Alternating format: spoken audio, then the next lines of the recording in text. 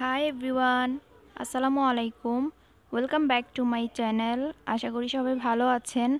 তো আজকে ব্লগটি সকাল থেকেই শুরু করেছি। ঘুম থেকে উঠে ফ্রেশ হয়ে সোজা ছাদে চলে এসেছি।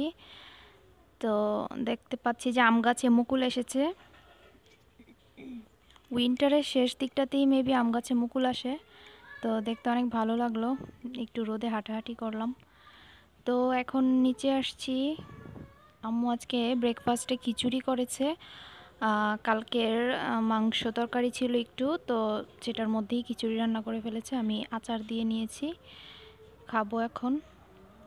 শীতকালে আসলে সকালবেলা খিচুড়িটা খেতে গরম গরম ভালোই লাগে। ভেজিটেবল মিক্স অথবা বিফ সাথে থাকলে তো আরও মজা হয়, আর সাথে আচার থাকলে তো কোনো কথাই নেই। তো মজা ছিল, খিচুড়িটা অনেক মজা হয়েছিল। তো আমার সুইট সুইট আপুদেরকে বলছি, যারা আমার ব্লগ দেখেন, সুন্দর সুন্দর কমেন্টস করেন, তাদেরকে অসংখ্য ধন্যবাদ সাথে থাকার জন্য। আপনারা আমার ব্লগ দেখবেন, কমেন্টস করবেন। তো আমি এখন নাস্তাটা করে নিব। খিচুড়িটা আসলে অনেক মজার ছিল। আজকে আমার গলাটা ভালো না, ভয়েসটা ভালো আসতেছে না মেবি, কারণ কাল থেকেই অনেক কাশি ছিল, খুচখুচে কাশি। তো গলাটা শান্তি পাচ্ছি না, তো এই জন্য একটু কেমন জানি লাগতেছে। তো আমি এখন নাস্তা করে নিব। ঘুম থেকে একটু লেটেই উঠছিলাম, আর এখন তো পড়াশোনা নাই, সো কাজও তেমন করি না বাসায়। তো এই তো নিজের মতো করে সময় কাটাই। তো এখন আমি কিছু গ্রিন পি মানে মটরশুঁটি ছিলাচ্ছি, আবার ছাদের উপরে আসছি। তো এগুলো বসে বসে একটু ছিলতেছি। এই মটরশুঁটিগুলো আমার আপু নিয়ে এসেছে ঢাকা থেকে আসার সময়, আমার কাজিন, বড় আপু। তো জেঠি আমাদেরকেও দিল অনেকগুলা। তো এইগুলো ছিলে নিচ্ছি, তারপর আমি এগুলো ফ্রিজে রেখে দিবে। আমি আর আমার বোন ছিলতেছিলাম রোদে বসে। মর্নিংয়ে শীতকালে রোদটা এত আরাম লাগে, মানে ছাদে আসলে রোদে আর পরে যাইতে ইচ্ছে করে না। তো রোদে বসেই এখন একটু এগুলা করতেছি। তো আজকে ভাবলাম একটু ইয়েটা ঝাড়ু দিই, আমার ছাদের সিঁড়িটা একটু ঝাড়ু দিব। ঝাড়ু দিচ্ছি। আসলে নিজের কাজকে কখনো ছোট করে দেখা উচিত না। কাজ যেমনই হোক, কাজ কখনো ছোট না। ছোট বড় সব কাজকেই সম্মান দিয়ে করা উচিত। তো আমি একটু আমার বাসার ছাদের সিঁড়িটা একটু ঝাড়ু দিতেছি। অলওয়েজ আম্মু দেয়, তো আজকে ভাবলাম যে আমি একটু দিই। তো কাজ আসলে যাই হোক, নিজে কাজ করার মধ্যে আমি অনেক আরাম পাই। আমার কাজ করতে খারাপ লাগে না, ভালোই লাগে, বেশ মজা পাই। আর নিজের কাজ করার মধ্যে কোনো অসম্মানের কিছু নেই। তো আমি একটু ঝাড়ু দিয়ে নিচ্ছি।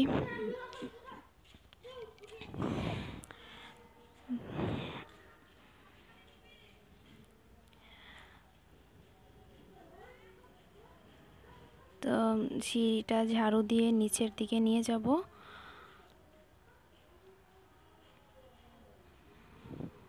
গোসলের আগেই ঝাড়ু দিচ্ছি, ভাবলাম গোসলে যাব, একটু সিঁড়িটা একটু ক্লিন করি। তো ঝাড়ু দিয়ে আম্মুর কাছে যাব একটু। তো আম্মুর কাছে দেখি আম্মু কি করতেছে, রান্না বসিয়ে দিয়েছে। তো আম্মু দুপুরবেলা রান্নাটা এখানে ইয়েতেই করে, মানে এই যে লাকড়ির চুলায়। আসলে গ্রামের একটা ট্রেডিশন ভাব হচ্ছে মাটির চুলা বা লাকড়ির চুলা। তো আমাদের এটা মাটির চুলা না, এটা হচ্ছে সিমেন্টের সিমেন্টের চুলা। তো আম্মু এখানে লাকড়ি দিয়ে রান্না করতেছে। তো দেখতে আসলাম যে আম্মু কী রান্না করতেছে।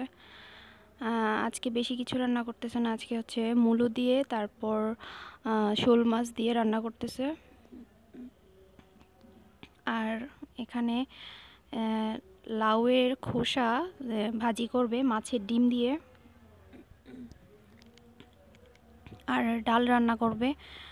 কালকে যে গেস্ট আসছিল অনেক রান্না বান্না ওইখানে রয়ে গেছে অনেকগুলো খাবার, তো এই জন্য আর আজকে বেশি কিছু রান্না করবে না। এই যে ডাল রান্না করতেছে।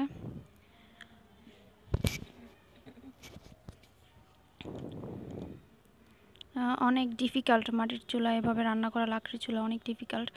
এগুলো হচ্ছে লাউয়ের খোসা, এগুলাকে কুচি কুচি করে তারপর একটা সাথে আলু দিয়েছে। তো এগুলো হালকা একটু ভাপ দিয়ে নিয়েছে, হালকা একটু নরম করে নিয়েছে। তো এগুলো হচ্ছে মাছের ডিম, কি মাছের ডিম, মেবি কাতল মাছের ডিম হবে। তো এগুলো আম্মু হালকা হলুদ লবণ দিয়ে আগে ঝুরি করে ভেজে রেখেছে। আর এখানে পেঁয়াজ, কাঁচা পেঁয়াজ দিয়ে তেলের মধ্যে তারপর সব মশলা অ্যাড করতেছে, এটাকে একটু ভালোভাবে কষিয়ে নিবে।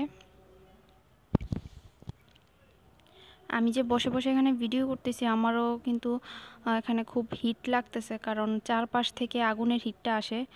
সো ডিফিকাল্ট, লাকড়ির চুলায় রান্না করা অনেক ডিফিকাল্ট। কিন্তু গ্রাম মানেই হচ্ছে এরকম লাকড়ির চুলায় রান্না, আর আমাদের এলাকায় এখনও ওইভাবে গ্যাস এখনও আসেনি। সো এই জন্য আম্মু দুপুরের রান্নাটা এখানেই করে, আর অন্যান্য বিকেলের নাস্তা টাস্তা সব কিছু আমরা সিলিন্ডারেই করি। প্রায় সময় আবার সিলিন্ডারও রান্না করা হয়। তো মশলাটাকে ভালোভাবে কষিয়ে নিচ্ছে, তারপর কষানো হয়ে গেলে এটাতে এখন যে লাউয়ের খোসাগুলো ভাপ দিয়ে নিয়েছিল এগুলো এখন দিয়ে দিবে, দিয়ে দিছে। এখন আমি একটু চেষ্টা করতেছি নাড়ার জন্য, কিন্তু অনেক হিট লাগতেছে, পারতেছি না। আমার কখনো এটার এক্সপিরিয়েন্স নাই এখানে কিভাবে রান্না করাটা, যদিও গ্রামে থাকি কিন্তু এই এক্সপিরিয়েন্সটা নাই। আমার কাছে খুবই ডিফিকাল্ট মনে হয়। একদিক দিয়ে আগুনটাকে নিজেই এটাকে আগুনটা ধরাইতে হয়, এটা মানে জাল দিতে হয়, আরেক দিক দিয়ে রান্নার কাজটাও করতে হয়। তো এটা খুবই ডিফিকাল্ট মনে হয়।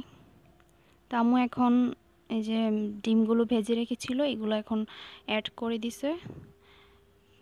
আর এই ভাজিটা অনেক অনেক মজা হয়। লাউয়ের খোসাটা আবার একটু হালকা সেদ্ধ করে পেস্ট করেও ভাজি করা যায়, আবার এভাবেও করা যায়। লাউয়ের অ্যাকচুয়ালি কোনো কিছুই ফেলনা যায় না, লাউয়ের বিচি দিয়েও একটা ভর্তা হয়।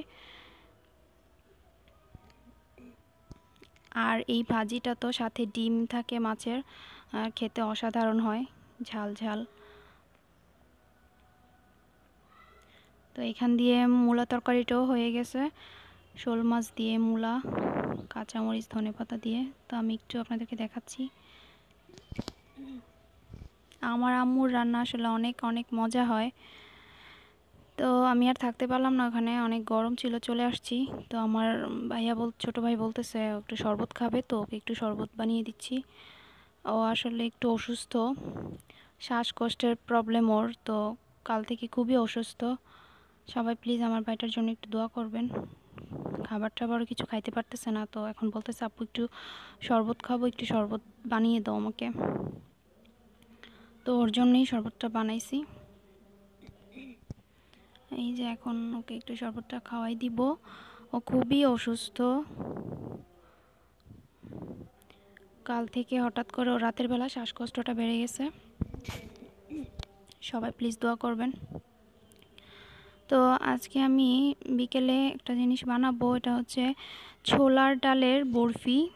আমার বোন এটা খেতে খুবই খুবই পছন্দ করে, তো বেসিক্যালি ওর জন্যই এটা সব সময় বানানো হয়।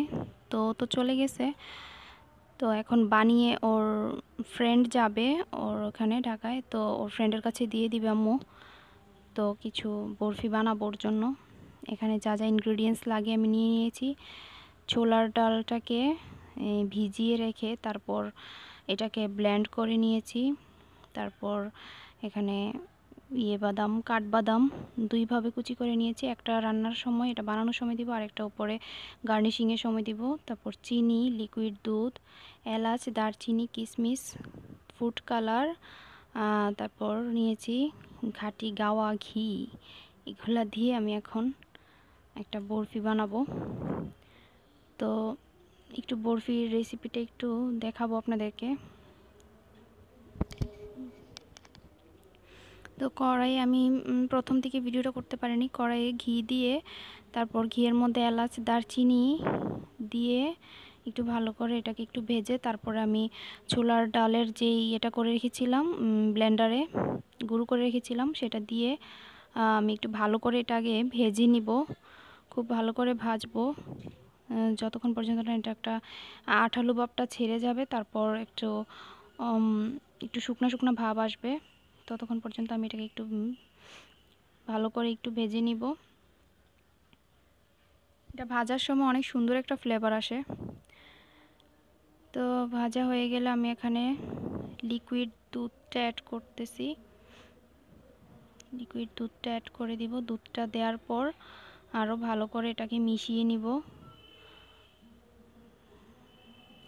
দুধ অনেক এটাকে মিল্ক যে পাউডার দুধ গুলিয়েও দিতে পারেন, আবার এভাবে গরুর দুধ দিতে পারেন।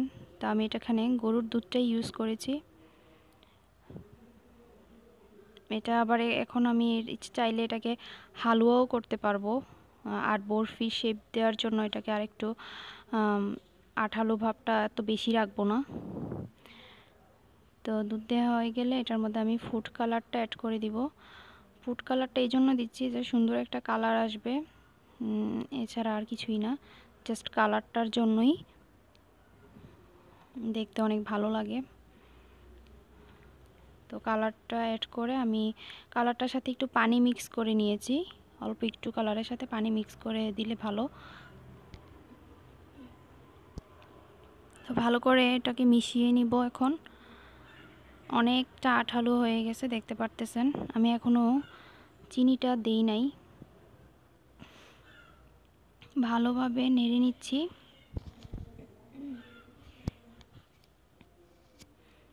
নেড়ে পুরোটার সাথে একদম কালারটা ভালো করে মিশিয়ে নিতে হবে। মেশানো ভালোভাবে হয়ে গেলে তারপর এখন আমি এখানে চিনিটা অ্যাড করে দিব। আমি 1 কাপের মতো পরিমাণে চিনি নিয়েছি। যে যতটা মিষ্টি খেতে চান সেভাবেও দিতে পারেন।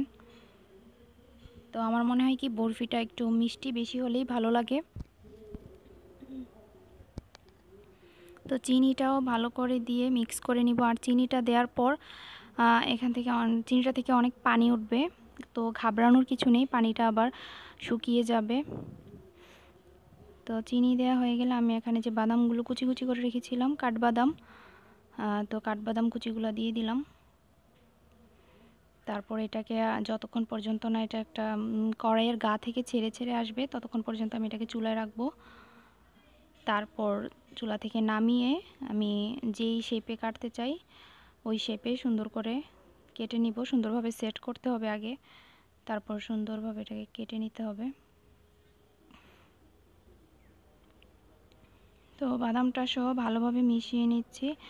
তো এই তো আমার হয়ে গেছে বরফি। আমি বরফি শেপ দিয়ে কেটে নিয়েছি, তো দেখাচ্ছি একটু আপনাদেরকে।